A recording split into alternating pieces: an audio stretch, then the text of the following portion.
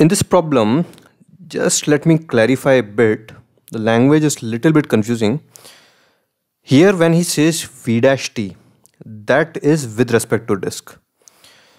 See, phi dash is relative to disk and the same dash is here. So v dash is also with respect to disk. So if you were not able to solve because you were thinking this v dash t is with respect to ground, then you can probably try this problem again and come back to the solution. So yeah, read the problem first. Man of mass m1 stands on the disk of mass m2 and radius r. So this yellow shaped star, let this be our man. Now the man starts moving along the edge of the disk and he shifts over an angle phi dash relative to the disk. So let's say this man travels counterclockwise and it covers an angle theta 1. And the disk goes back with that to an angle theta 2. So it's given that theta 1 plus theta 2 is phi dash. Now in the process, the velocity of the man varies with time as v dash t. So this is with respect to disk, he is traveling with the velocity v dash t. And finally he has stopped. So here his velocity is 0. Now we need to find the angle through which the disk has turned when he has stopped, and the torque with which the man acted on the disk.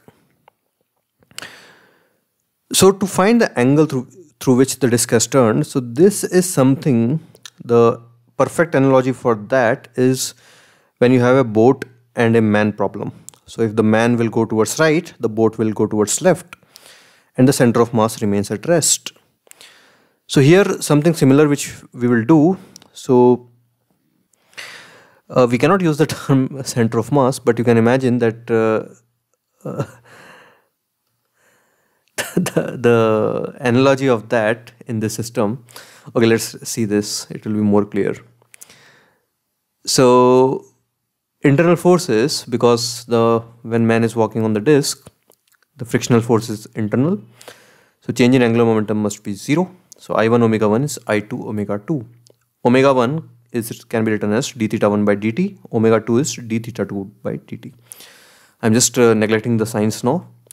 So I1 integral d theta 1 is equal to I2 integral d theta 2, or I1 theta 1 is equal to I2 theta 2. So now you can see the analogy that is similar to center of mass which is at rest. So again the boat and the man problem, where what we do is ma into xa. So this xa and xp both are relative to the ground. So mass of A into displacement of A is equal to mass of B into displacement of B.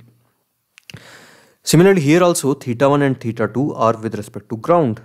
So I1 theta 1 is equal to I2 theta 2. So obviously theta 1 and theta 2 are in opposite directions from the original direction. So here also wherever the center of mass is, the center of mass will remain at rest, and if the man travels towards left with xa, then boat will travel towards right with xp. Similarly, the I1, whichever has I1, if that is getting changed by theta 1, then the direction of the object with I2 will get changed with direction theta 2. So that the overall analogous to center of mass in rotation will remain at the same position. I hope I'm just think about it, you will get it. So even otherwise mathematically also we have derived I1 theta 1 is equal to I2 theta 2. So about O, I1 theta 1 is equal to I2 theta 2. So I1 for the disk is mr square. Sorry, this for the man. So m1 into r square theta 1 is equal to for the disk m2r square by 2 theta 2.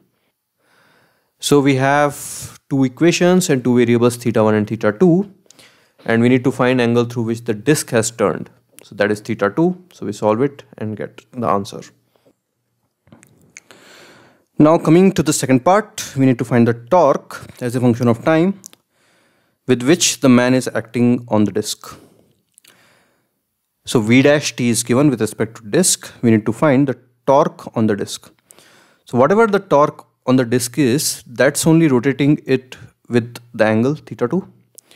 So this theta 2 is the extreme, but I don't want to use another variable, so let me again use theta 2. So in between also, let's say that angle is theta 2, the angle turned by the disk. So we need the torque. So torque we know is I alpha. So torque on the disk is I disk into alpha, and alpha of the disk will be d2 theta 2 by dt square. Now I can take theta 2 from here. So again, let's consider the theta 2 as well as phi dash as variables, because I was short of space also and I don't want to use new variables. So let's say by the time it has turned small angle theta 2, the relative angle between the man and the disk is phi dash. So we put that here. So d2 theta 2 by dt square is d by dt of d theta 2 by dt. So when we put that, we get I will be m2r square by 2 into 2m1 by m2 plus 2m1 into d by dt of phi dash. Now they have given v dash t. So if this is with respect to disk, then v dash is r d phi dash by dt. So just imagine that. See, v dash t is dx by dt, where x will be the relative movement, and that relative movement is r d phi dash. So v dash is equal to r d phi dash by dt. So that's why we have divided and multiplied this d phi dash by dt by r. So r d phi dash by dt is v dash, and 1r, r is of course constant, so it will get cancelled and you will get this answer. So just go through this problem a few times, I guess.